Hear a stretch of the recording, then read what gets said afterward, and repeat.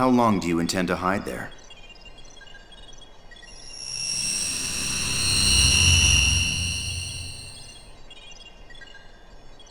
I suppose I shouldn't be surprised I can't sneak up on you. What do you want? I'll cut to the chase. Who are you? I believe I gave you my personal data some time ago. I'm not interested in that painted-over information. I want to know what you were originally made for.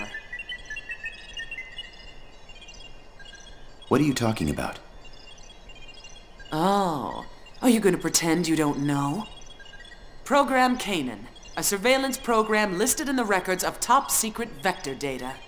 It's programmed into your mind. Program Canaan? You're bluffing.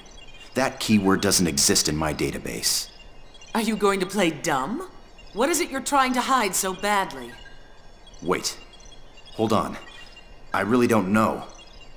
There really is a program with that name? So, they kept its functionality secret even from yourself.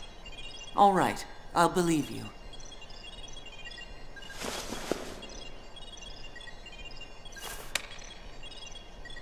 What's this?